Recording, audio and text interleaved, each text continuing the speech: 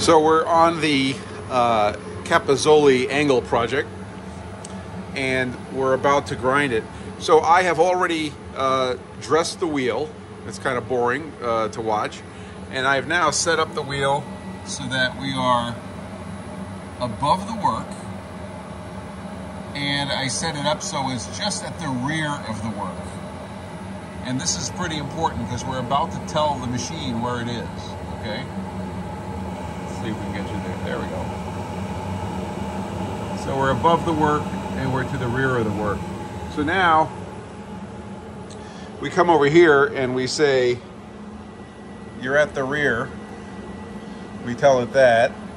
We say that we're going to use the table stops set number 2. And then we come over here and we say, okay, I'm on the manual here. This is the left side of the work. And we hit left.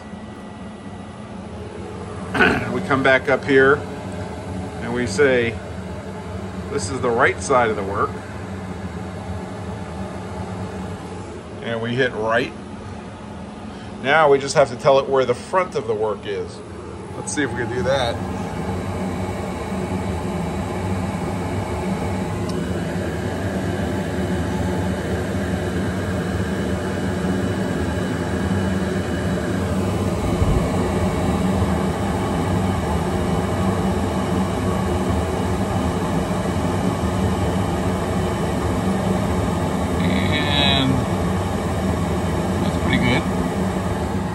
So we come over here and we say, you're at the front of the work. Now the only other critical thing is to touch off. So I'm going to touch off the work.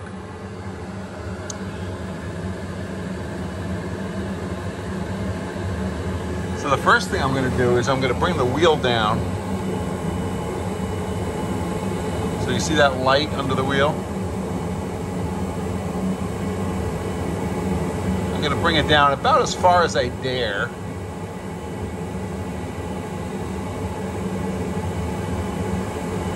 And now I'm going to run the work manually.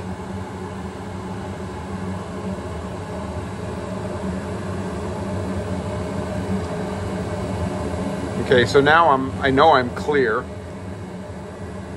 Now I'm going to put the table into automatic mode. The wheel does nothing, and turn on the table feed, and now I can set the speed.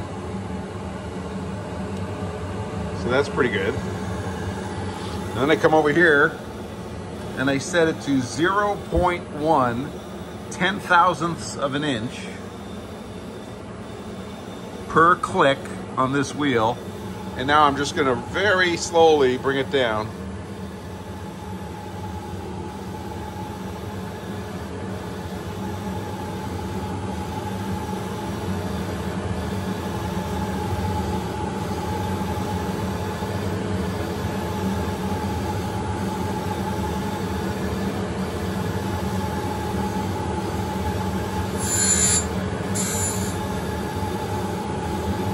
That's it.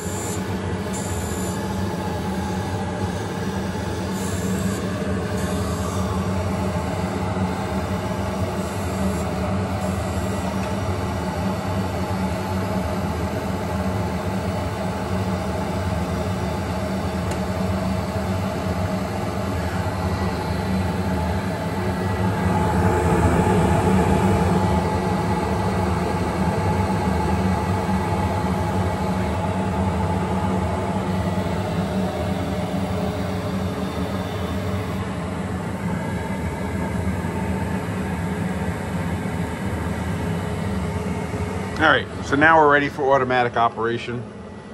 We can come in here and double check. We're set up for 5 thousandths total down feed. We're set up for a 1/10 per roughing pass, and everything else we're going to do manually. Okay, so we're going to close up the machine.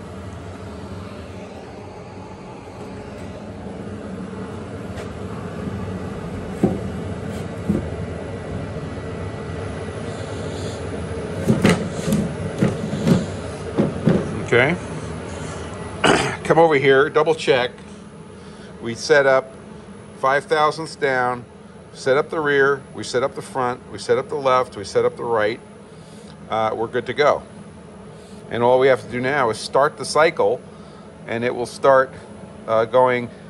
Let's start it with 0 down feed. So basically it's going to start the cycle but not really go anywhere. And we're also going to put the feed rate override to 0. You'll see why in a second. We're going to set a Y0 and Z0.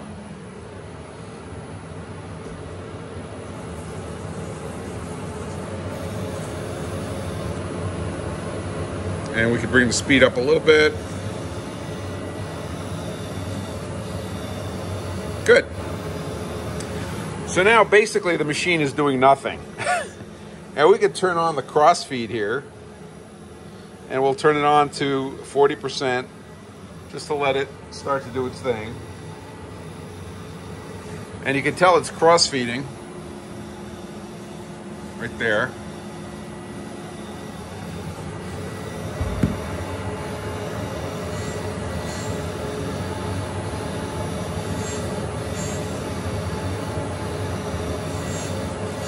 So it's now starting to grind.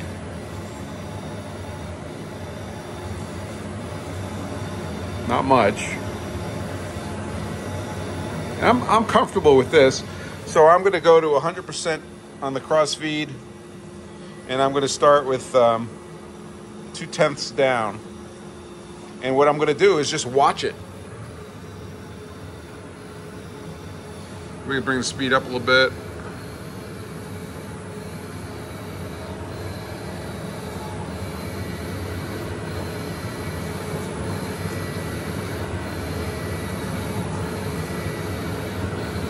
So let's watch what happens when it, oh, it already went down 2/10. So it made a 2/10 step down, and it's starting to grind.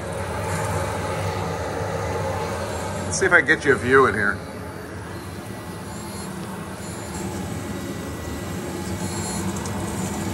It's hard.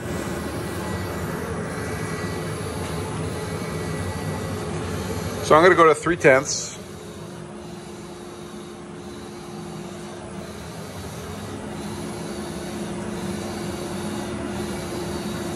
So it just went down 3/10, and it's starting across.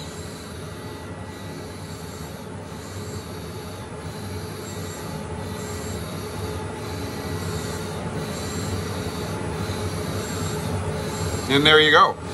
So this is the process. This is called semi-auto mode, semi-automatic. And that's where these knobs come into play. But the machine is basically operating in an automatic mode. When I grind stones, for example, I'm in what's called full automatic mode, which is a little different. So I'm going to finish this up, and I'll post some pictures, and I'll show you what this looks like.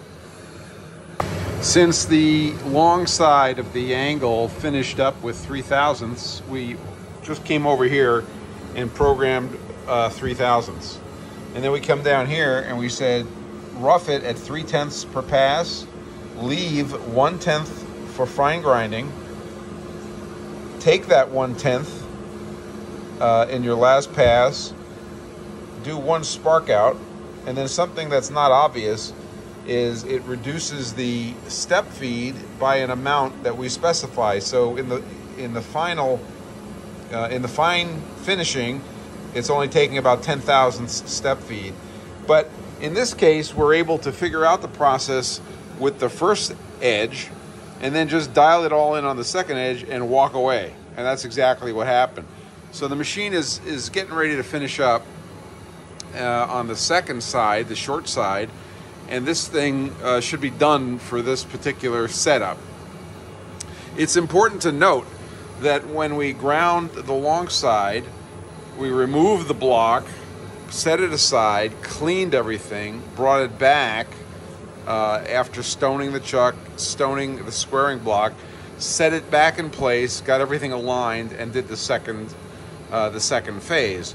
So we're very careful to keep the angle and the squaring block from getting bumped, but they're pretty tightly connected right now. So we are copying the angle from the squaring block onto the square that we're grinding.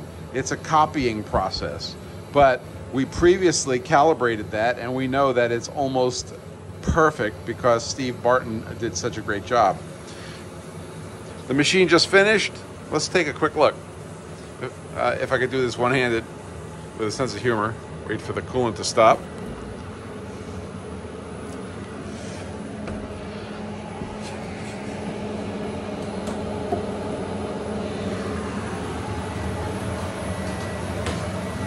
Now remember, never use compressed air around a grinder.